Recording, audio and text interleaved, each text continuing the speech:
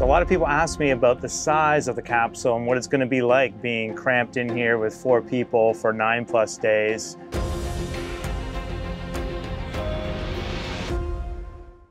Standing outside the Orion mock-up here at the Johnson Space Center. This gets a lot of use by our team who are always bringing prototypes in here, fit checking things, practicing procedures. I have a few minutes, thought I'd sneak you inside so you can have a look.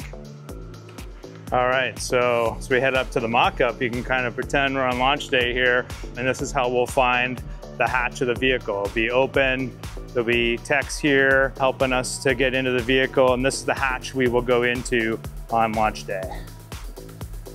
We're inside the Orion capsule here.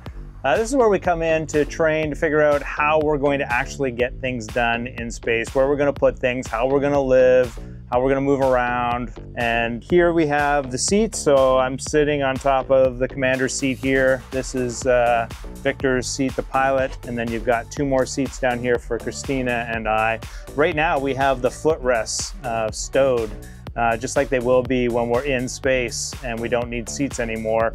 And so we'll have a lot more volume here. But when we try to crawl in for launch, it's actually a lot more constrained because you've got these footrests here.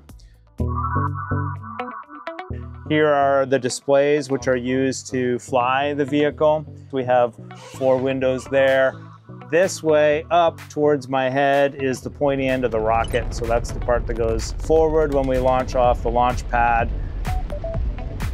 So a lot of people ask me about the size of the capsule and what it's going to be like being cramped in here with 4 people for 9+ days. And yeah, it's a tiny space. It's about the size of a camper van. However, when you get rid of these foot restraints off the seats, there is quite a bit of free volume in here. And even as someone who's quite tall, over 6 feet, I can easily stretch out flat in either direction. This is the docking hatch tunnel. And it doesn't go very far, but I can even, in 1G, I can even stand up straight in here and have enough room.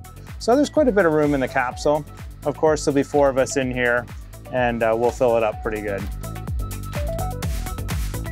And so right now it is a little bit decluttered. We're gonna have a little bit more stuff going on once we get to space. We start on stowing things, setting up cameras, computer equipment that we use for the mission.